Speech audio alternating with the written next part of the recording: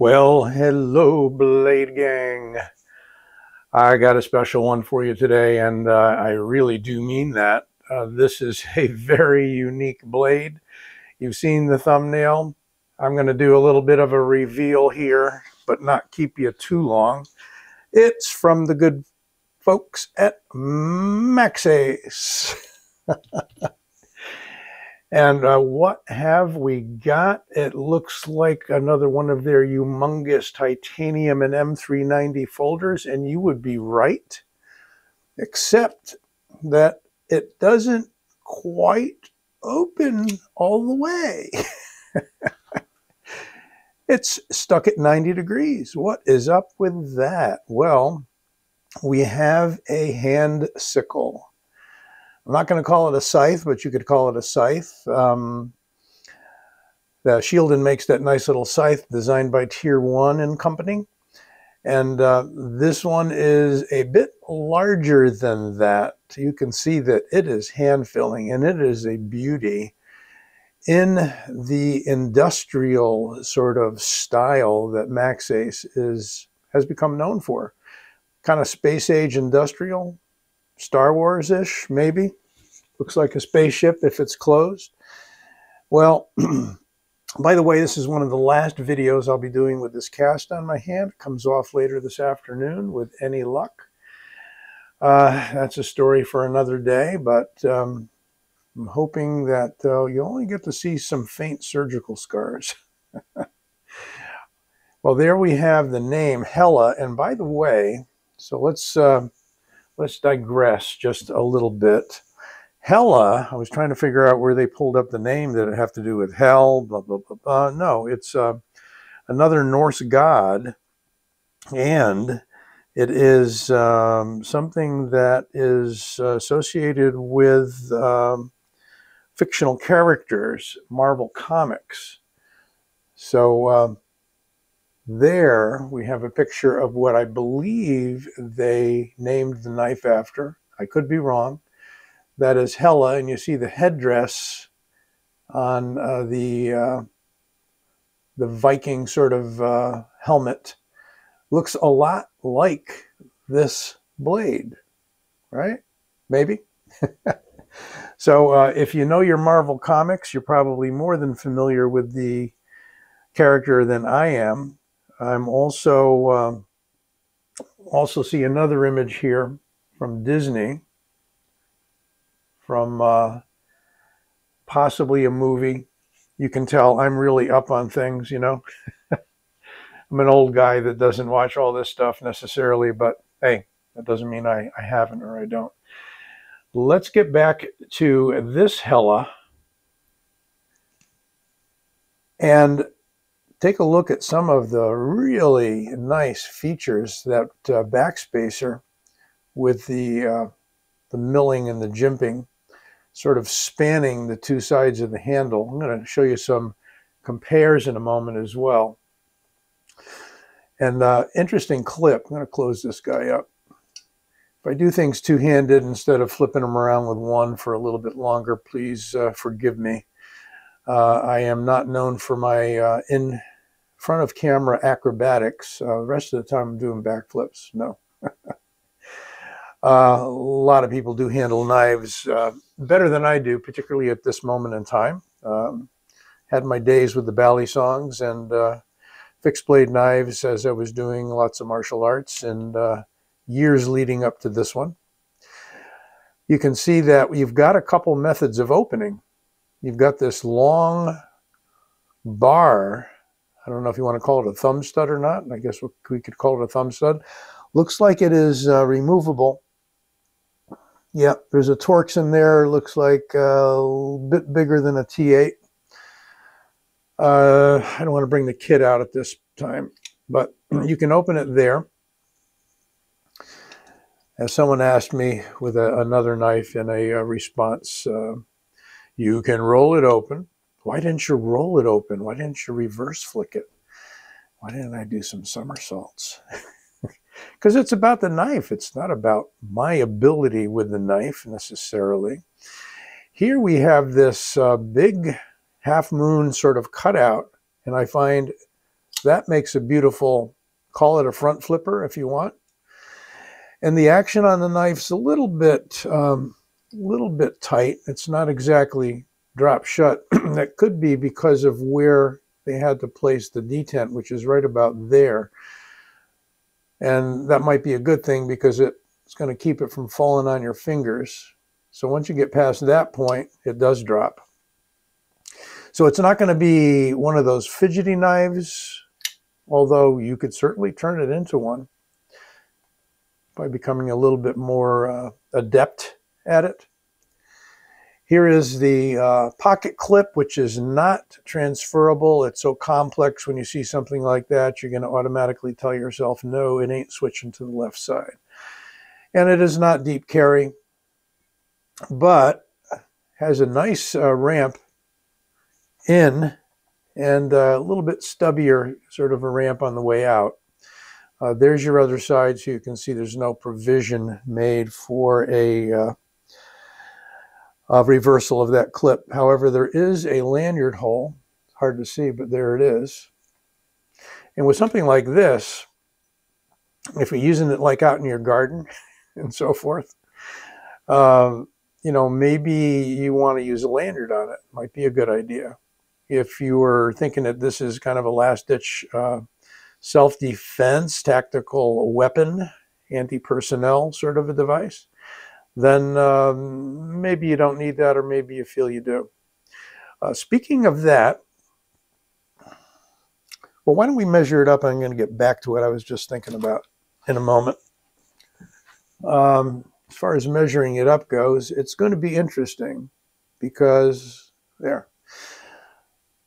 We're going to do kind of separate measurements. Overall length doesn't really, I don't think, matter. And I may not throw the specs up on the screen like somebody asked me 2 years ago and I kept on doing.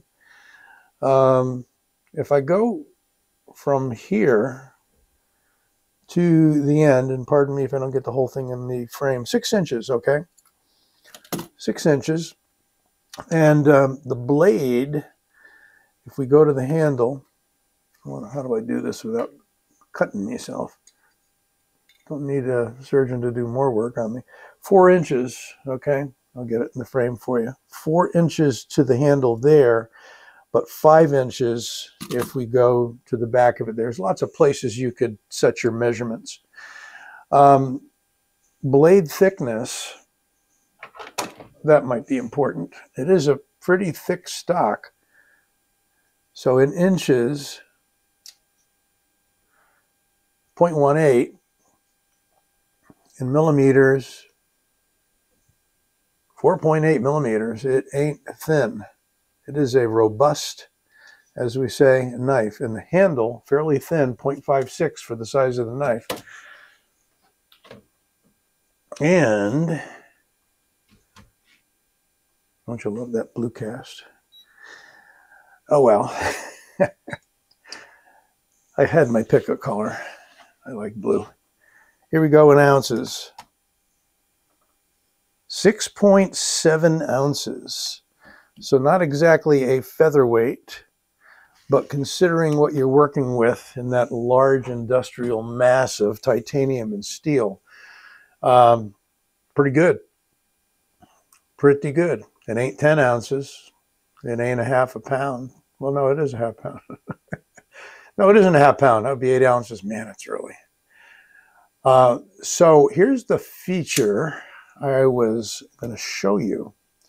There is a pack complete set of hardware they give you, as if you're going to wear this thing out, but maybe you could, with pivots and pins and screws and a hardened steel insert to last you a lifetime. But here's something else that it comes with. And yes, I need 2 hands for this. We got that screw. Could be a titanium screw. Is it a titanium screw? Nope, it's steel, which would make sense. Get a little more wearability out of it. So you see, you probably already saw, there's a hole. And this will go in from either side because the knife itself is not threaded. The blade and the handle is not threaded. What you need to do is, there we go. Hard to do in front of the camera. Now, you've got your fixed blade. You've got your fixed blade scythe or sickle. Or karambit, by the way. A lot of people laugh at me when I do this, but if you know your karambit techniques, this is point and straightforward, kind of like a Indonesian karambit. I'm not saying this is a karambit, okay, guys? A lot of people have faulted me last time I reversed a sickle and called it a karambit, but why can't you if you got the technique, right? So this can be held back here. This can be held up here. That's a beautiful thumb swale. You could even kind of cap it over the top. And I may need to change batteries, so stand by. We're back.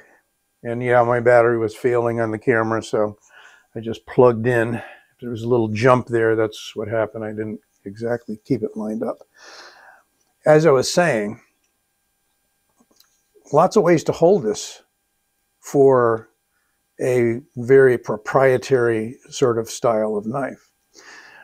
Well, let me put that there and bring out another Maxace. That's the pterosaur, P-T-E-R, pterosaur, which I guess was a type of dinosaur. You may know more about it than me. And this is another one where the design notes very much the same, wouldn't you say? Not the same exact patterns, but same handle. By the way, this is available in two other variants that are DLC'd. The handle and or the blade is DLC'd in two different locations. I think one is sort of, the blade is part black and part satin. By the way, they did a really nice job with the brush satin on this, kind of coarse, but I like that. And it's not that much of a fingerprint magnet like some satin finishes. But the pterosaur is a kind of a takeoff on a Tonto. Very thick also. Very industrial also. You've probably seen my review on it. If not, it's out there on the channel. And let's pull the pterosaur out of the way. That's a Maxace again. And bring this guy out, which was my first sickle sort of a knife. And this is the Bastinelli Grumpy. Check out those serrations on the back side of it. He did some wicked stuff with this. And this is another hand sickle. Set up very interestingly the same. See if we can get them both in the shot there. You see, we've got this on both. We've got kind of a similar configuration, except we've got that little indent here for your pinky or for your index finger if you're holding it point down. Obviously no clip on this. This guy comes with a sheath, very lightweight, encapsulated tang with micarta. This is like a greenish micarta. Black DLC blade on this, M390. And this is made in Maniaggio, Italy. Probably by, I would say, Fox. Let's see. Nope, just says Bastinelli, Maniaggio, Italy. Not sure who the OEM is, either Lion Steel or Fox, based on past experience. But this was a fairly large knife to carry. And you can see that this is smaller, but not that much smaller when you look at the size of the blades, right? So here you're able to fold it up in a much smaller package. And before I attempt to close it, realize that it ain't going to close. The lock bar is going to move. You get a little wiggle there, but the blade isn't going anywhere because we've got that pin in there. So it's not something that you're going to whip out in a moment of need and slide in there so your knife won't fold on your hand, it ain't going to happen because this doesn't come with a sheath. But if I suppose you were going to do some utility sort of EDC work with it, you might want to do that. I think with knives that come with those pins, it's kind of silly, similar to the ones that come with the rotary block. You need time to engage it. You need a little extra time. So if you had time and you knew you had to use it, you know, fine. A quick compare to some standard fare here, in a sense. The Rat 1 from Ontario. See if we can get them both in the pick. Rat 1's still, you know, pretty long knife. This is just, if you could straighten this one out, it would be longer, I believe. But Rat 1 kind of holds its own size-wise. Well, this could be something that you are interested in, the Maxace Hela, if for the collection only, like me. I'm not planning on sporting it around, but I will carry it on occasion. It is a cool knife, and I think it's something really out there that Maxace was, I think, brave enough to do. The Maxace Hela. Check it out. Don't forget to give this review a like and subscribe. I'll be back soon.